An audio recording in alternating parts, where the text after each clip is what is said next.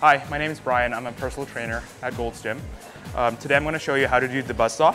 These are gliding discs that you can get at the front desk. Okay, so you're going to position it down to the ground, shoulder width, and you want to start in a planking position. Now, this is going to be similar to the ab wheel where it works your core, but you're actually moving your body back. So you want to make sure your hips and lower back is nice and tight. You don't want to be sagging like this. You want to be nice and tight. You want to go back as far as you can without compromising your position. All the way back. That's 1 rep. This is a really good core workout. It works your entire core section. As you can see, I'm shaking. This is not easy.